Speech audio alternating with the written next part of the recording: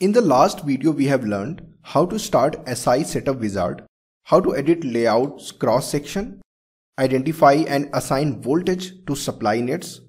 We have also discussed how to assign default eSpice model to discrete components.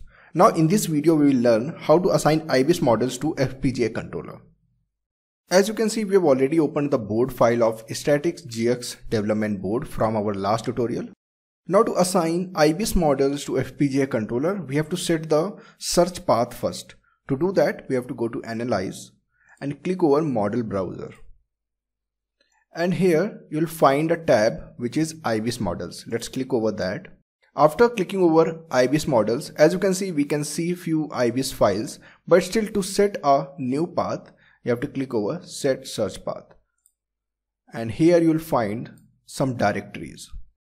So in the next step, we have to add a directory or the search path here, or you can simply remove it using a Remove Directory button. To add a search path, you have to click over Add Directory and locate where you have saved the IBIS models and click over Choose. And if you want, you can change the priority of directories by just moving them up or down and click over OK. Now the next step is we have to load or translate the IBIS models. So statics2.ibis is the IBIS model that we're going to translate. To do that, you have to select it first and click over Translate button. Make sure you have selected this bullet, which is Make Model Name Unique to the file, and click over OK. So as you can see, till now IBIS file is parsed and loaded. Now close it. In the next step, we're going to assign IBIS model. To do that, again go to Analyze, click over Model Assignment, and from here you have to select the device.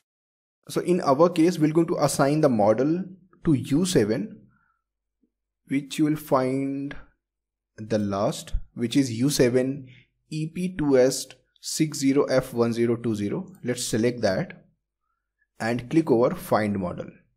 So here software is trying to match IBIS model using the device name. So it can be different as well. So in our case it is different. So just search asterisk and you will find couple of IBIS models, and inside that we have to find Statics2, and that is the IBIS device model that we have to assign, and click over Assign button. Once you do that, you can able to see the signal model is assigned for U7. Now you can click over OK and close it. Now in the next step, we have to audit again for SI Design Setup Wizard to verify if net or group of nets are ready for analysis. To do that, again go to Setup, More, and click over SI Design Audit. So as you can see, here we have unchecked couple of things, but it is selected again. So let's uncheck that. Click over Next. And just check for all the nets that you have selected. So in our case, it is data, strobe, and address. Click over Next. And these are all the extra supply nets that we have ignored. So again, ignored all the errors and click Finish. Here I always recommend to just check each error once if you are simulating your design for the first time. Now in the next step, we're going to display Ratnests that will going to simulate rather than all the DDR2 interface displaying here. Firstly, we're going to hide all the rats. To do that, go to Display, click over Blank Rats and click over All. Now to display a particular net, we have to again go to Display, Show Rats and click over Nets. And from Filter, we have to select Net here, and we're going to simulate parallel bus data 0 net between DIMM module connector and FPGA controller. So let's search that here quickly and hit Enter. So as you can see, we have highlighted data 0 net on this board file. Now you have to right click and click over Done. After highlighting the data net or net that we're going to simulate, The next step is we have to extract the topology from that net. To extract the topology, we have to do some preferences setting. To do that, again go to Analyze and click over Preferences. And here make sure this should be selected to use default for missing components model. Now go to Interconnects model, and here we have to define few things. For example, the percentage Manhattan length, dx and dy. So here we're going to use 100% of dx and dy. If you want to go for very tight simulation, you can reduce it. And for default impedance, let's change it to 50 ohm.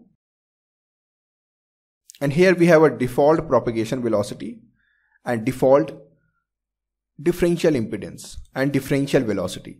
So let it be like that and click over OK. Now we are ready to extract topology in the Topology Explorer or SIG Explorer. To do that, again we have to open Constraint Manager, and here we have to select Electrical, Wiring, and find out the net that we're going to simulate. So in our case, we're going to simulate for parallel bus data 0. So let's select that, right click and click over SIG Explorer. And as you can see, we have extracted the topology from selected net. Let's save it inside the same folder. To do that, we have to click over File, Save As. Select the folder that have the board file and model files, and you can name it topology _ data 0 and click over Save. In the next video, we'll discuss about topology you are analyzing, the need of driver and receiver pair. We'll add components in SIG Explorer and we'll learn how to edit those components parameter. For more tutorials, visit us at resources.emaeda.com and don't forget to like and subscribe our YouTube channel.